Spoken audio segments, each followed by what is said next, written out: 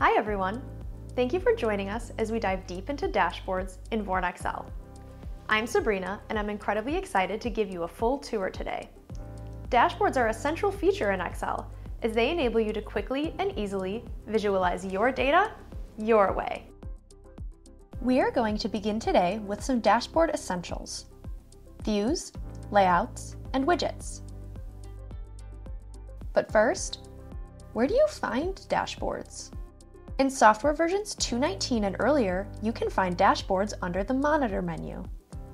In newer versions of Excel, navigate to All Dashboards under the Dashboards menu. The out-of-the-box default view for dashboards is a Shift Export view. Excel includes a number of export dashboards, which make it incredibly easy to export data from Excel.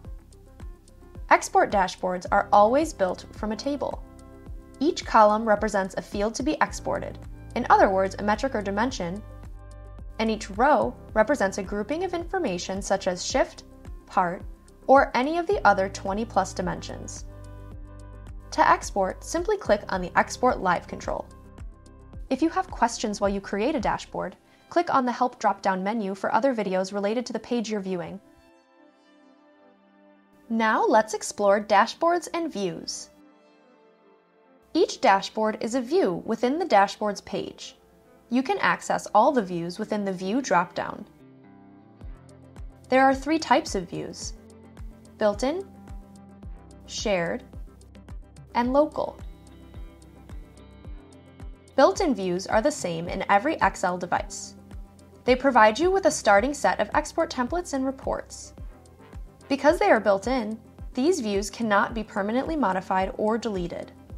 However, you can make changes to a built-in dashboard and then choose Save As to create your own local version. From there, you can optionally promote it to being a shared view. Shared views are created by Excel administrators. They are stored in the Excel device and are available to everyone that has appropriate access rights. Anyone can create local views. However, they are stored in your browser, and as such, they can only be accessed from the computer and browser where they were created. And if you clear local storage in the browser, you will also be clearing your local views. Therefore, we recommend that you only use local views for temporary or short-term dashboards. Anything longer-term should be promoted to shared. Next, let's delve into the anatomy of a dashboard. Dashboards are organized into sections, columns, and widgets. A dashboard can include any number of sections, each with its own heading. This enables you to include as much information as you want. No limits. Here are 2 tips. First, think about how to organize information into sections to make it as easy as possible to digest the information. Second, use section headings to help people navigate the report.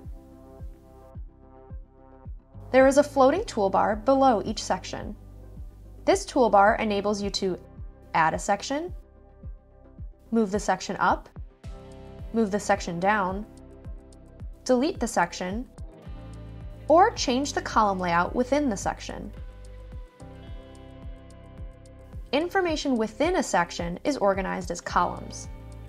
There are 8 different column layouts from which to choose. Within a column, you can vertically stack any number of widgets. You can also move the widgets freely using the drag handle.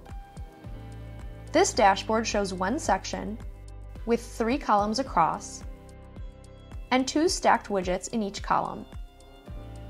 Use section and column layouts to create a visual presentation that enhances your team's understanding of the data. Tell a story with your data. The key to creating the absolute best dashboards is knowing your widgets. Excel has 9 widgets that you can add to dashboards. Andon widgets are perfect for showing the real-time, right-now status of work centers in a large, colorful, and visually impactful format. Each Andon is split into 3 logical areas.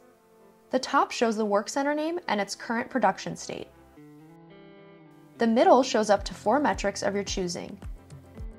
The bottom shows dimension data, such as the part that is running. You can add any number of dimensions. Chart widgets provide a graphical representation that is useful for comparing, contrasting, and trending.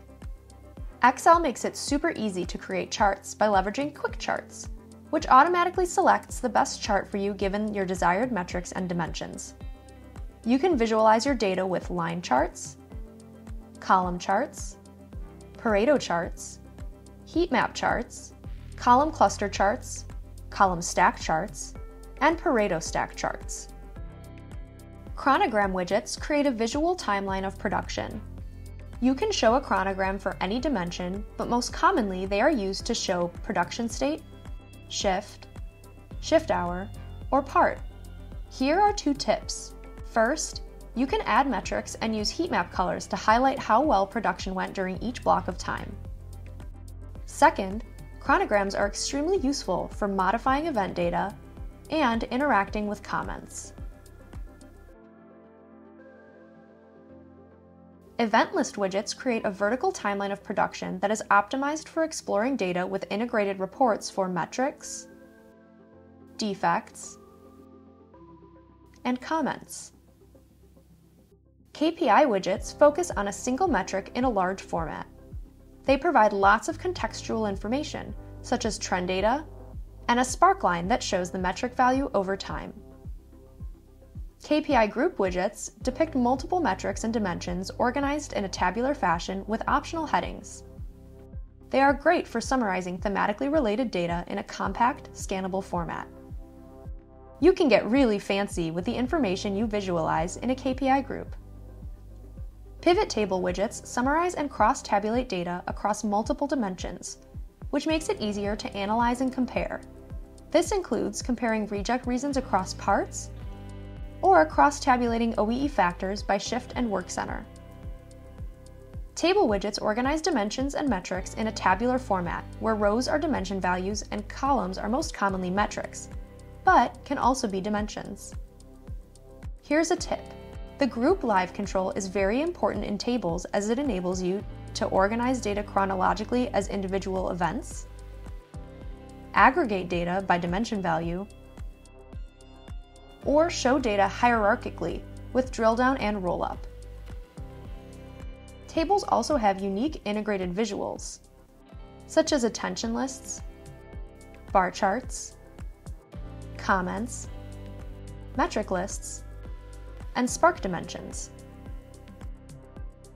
Tables, like most widgets, also include powerful filters. The top losses widget is a special type of table that compares the impact of all OEE losses by how much production time is lost. We call it ranking your losses. Voila! Now you've mastered the fundamentals and theory of dashboards. Be sure to check out our YouTube channel for lots more great content. If you found this information helpful, please like this video and subscribe to our channel.